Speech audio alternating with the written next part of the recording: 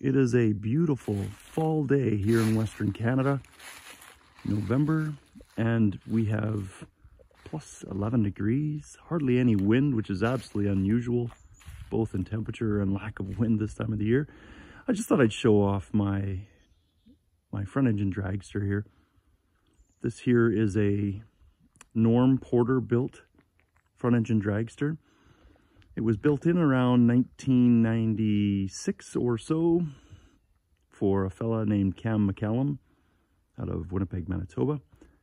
And he had a Hemi engine in it. And I was pretty intrigued about this. I remember seeing it the very first time in the flesh, sometime in around about 1998 or 9.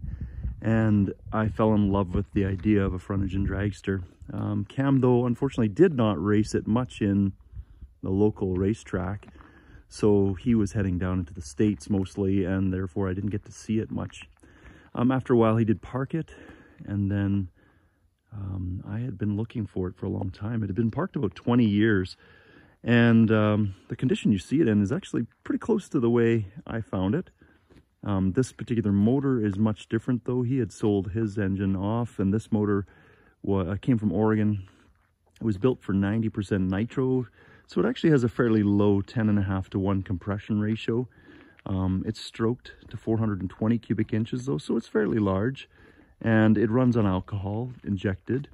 You can see, you know, it's in great shape, and actually I've been able to run pretty decent times. This is my very first chance to ever run a front engine dragster before, or actually any dragster for that matter. And so I had the license this year, and that took me a little while. I did manage to run an 840 at about 165 miles per hour with it, and there's lots left in it yet. It did run as fast as 770s in the previous build, so hopefully I can get there. There are a few changes though, and I have added a bit of weight to this particular build since it was run by Cam McCallum. This build now has the 392 Hemi, which is actually about 60 pounds more than the previous motor that was in here. Also, I'm running a larger bottle on here for fire, and also I have an accumulator right down in front of the motor here. So, you know, I've added a few things to add weight here. The other thing I should point out is inside this large fuel tank, which, well, looks like a large fuel tank, the very front half of it actually is hollow and empty. And inside of that, I have my battery. So now I'm actually running a starter built right onto this dragster.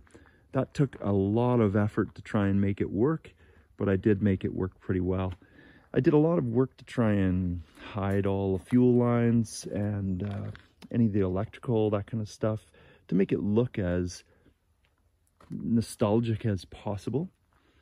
And yeah, so it works really, really well. I'm quite excited to take it out again next year. I only had a chance to run it 2 different weekends.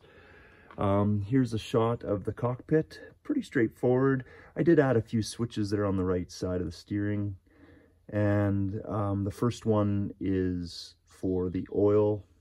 So the oil accumulator, you can actually press that button and it releases oil into the engine before you start it up.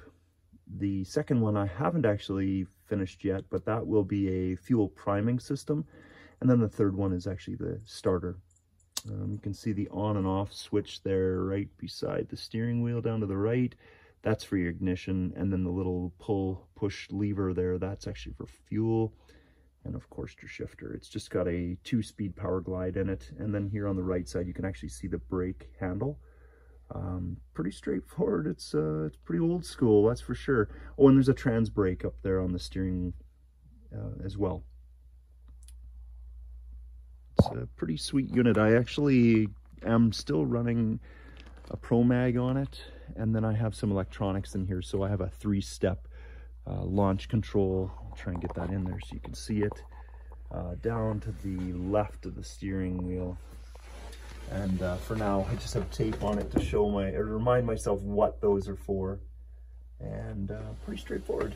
I did have to do so many modifications to the car since Cam ran it because unfortunately, well, the specs changed so dramatically. So I've had to add this little bar up in here as well as some vertical bars down on the frame. I added a bunch of tabs to the frame so that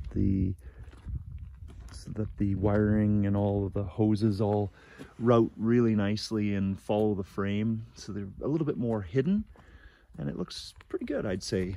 A couple little bugs to work out yet, but they're so small. I mean, for the very first weekend out, we were able to run that 840, and it was pretty impressive. Such a beautiful unit. I think it's a lot of fun and certainly grabbed a lot of attention when I brought it out to the track the very first time. And yeah, it's been a very exciting adventure. If you have any questions, leave some comments and I'll try and respond to them when I see them. Thanks.